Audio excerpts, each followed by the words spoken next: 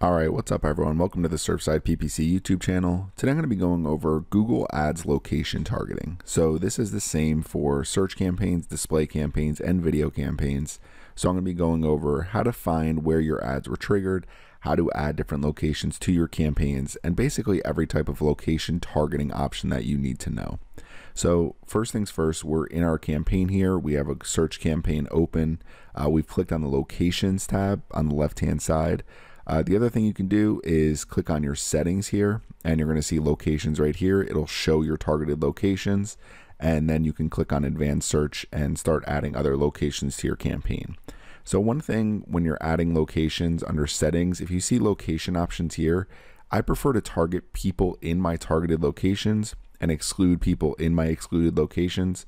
So otherwise what's going to happen is if you target people in or who show interest in your targeted locations, then what's going to happen is if someone in France, for example, is looking up pages about the United States, maybe they're planning a visit here, something like that, and you're targeting people in the United States, and then that same person from France searches your keywords, your ads might show to them. Even if you're trying to target, people for your local business in the United States, your ads still might show to people in France.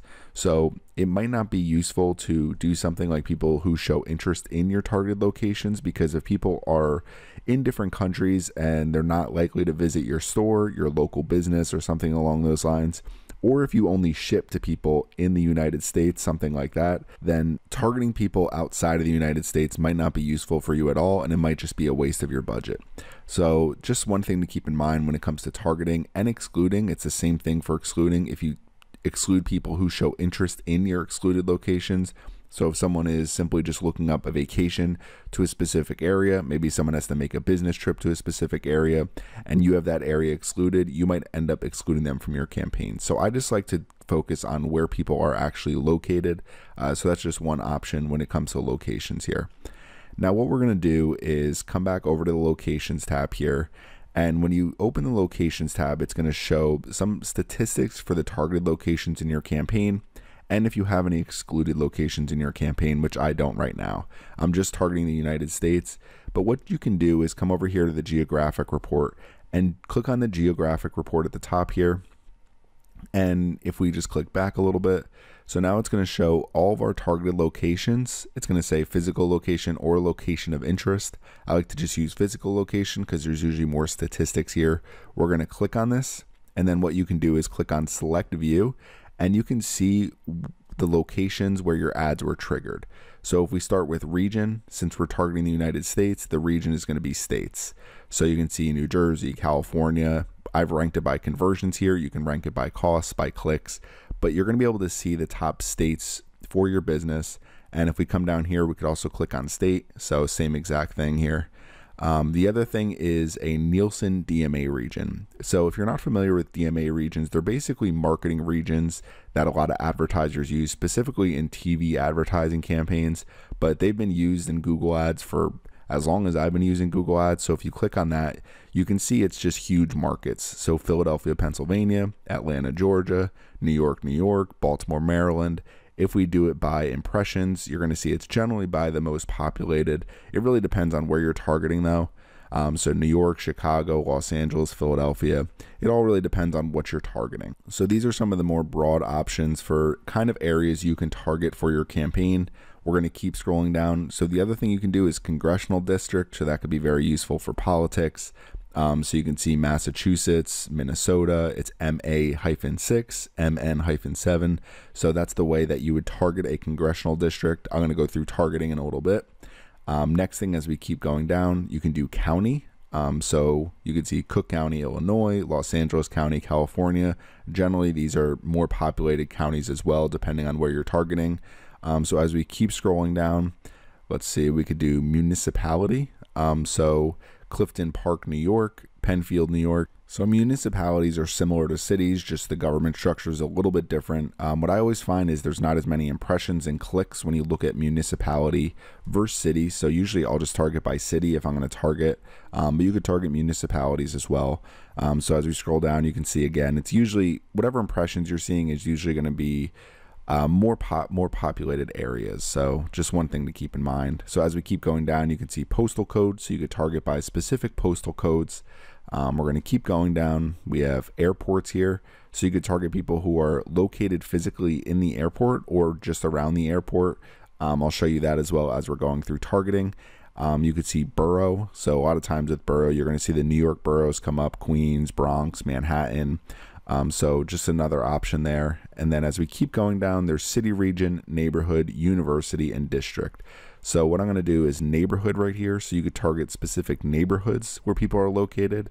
And then as we come down, you could also target specific universities. So you can see right here, we have Indiana, we have California State, Penn State. So you could target specific universities as well. So what we're going to do is come back over to settings, and we're going to go to advanced search under here for location. So in advanced search, you're allowed to start targeting different locations. So the other thing we can target, if we come over here to the United States, for example, we'll just get rid of this. We're going to scroll in a little bit. So you can also do radius targeting. So this is a really popular option. So you can say, okay, we want to target Tulsa, Oklahoma. And what we want to do is target a 20-mile radius around Tulsa, Oklahoma. So we just click here on pin mode, and you just drop the pin right here. And it's going to do a 20-mile target right around Tulsa, and you can move it around. If you go a little bit closer, you can make sure that your pin is as close as possible. So we'll click here, click right in the center, and now we have a 20-mile radius around Tulsa, Oklahoma. If you just want to make sure you're keeping things really targeted, maybe you own a local business in a specific location, you just want to target people 20 miles around that business, that's something you can do. So when it comes to how far you can actually do a radius targeting, you can do up to 500 miles. So we could do 500 miles here, click on pin mode, and do 500 miles around Tulsa. Obviously, that's a huge area. So you generally don't need to do something that large, but that's just one option that you have. Maybe you have a ton of business locations in these areas or something like that, but usually you don't do a radius that large. And you can do it down to 1 mile. So if we come all the way in here, and we'll just do it to 1 mile, and we'll do pin mode, click right here. And you could do 1 mile around this Fort Smith area or wherever you're trying to target. So some different options with radius targeting. That's a very popular option if you own a local business, because you could just target a 10, 15, 20 mile radius around your business and then run advertisements to people that are located really close to you. Now, just make sure when you are doing radius targeting, you select your radius up here. So let's just say we're doing 20 miles and we're going to do 20 miles around Oklahoma City. You click pin mode. You click where you want to put your pin, and then you click on target as well. So once you do that, you're going to start adding radius targeting to your campaign. So you could do one around Oklahoma City, we could do one around Tulsa. So you can continue to add these to your campaign. As far as I know, there's no limit when it comes to radius targeting. I've done this before with airports. So when you're trying to target different airports with a certain type of message, it can be very useful for travel if you're talking about direct flights and different things like that. So those are just some different options when it comes to radius targeting. Now we're going to come back over to location here. One option you have is you can add locations in bulk. So it says locations can be cities, postal codes, countries. You enter 1 location per line. So you could do Boston, Massachusetts, and we'll do New York, New York. And if you click on search, what it's going to do is pull up the closest locations to what you type in here. So you can enter a bunch of different postal codes here that can be useful for targeting. If you want to target a bunch of different countries, you can. So just a lot of different options there for targeting in bulk as well. But what we're going to do here is get rid of add locations in bulk.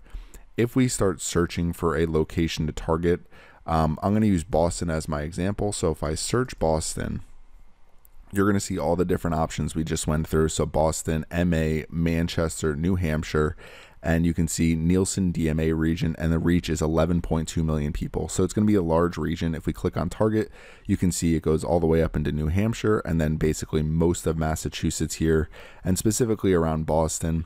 So this is all considered the Boston market. So when people are talking about specific markets, they're usually referring to the Nielsen DMA region. So we're going to get rid of that here. And we're going to search, and not Boston Market, the restaurant, obviously.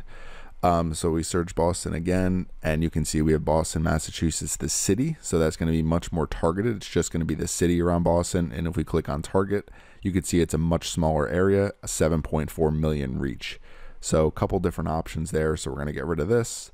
So we search Boston again. And you're going to see there's going to be some other options that come up here. So Boston, England, United Kingdom. You want to make sure you don't add that if you're trying to target Boston, Massachusetts. You have Boston College, the university here, so you could target that. And it's just going to be a very small area related to the University of Boston College. So we'll get rid of that. We're going to search Boston again. So what you're going to start seeing down here are some related locations. So they have one in South Africa, they have one in Missouri, but you can see here Fenway, Kenmore, Massachusetts. So it's specific neighborhood around Boston. You can search for neighborhoods if you're just trying to target specific neighborhoods with your advertisements. The other thing here is we have airport, so Boston Logan International. So it's the airport. If we click on target, you could see it's just targeting this area where the airport is located, where people would be driving around the airport. Maybe people are staying in a hotel around the airport, or they're specifically in that airport at that time. You can target people. So that could be useful if you own a business in the airport and you want to target people with specific advertisements as they wait for their flight. So we're going to get rid of this.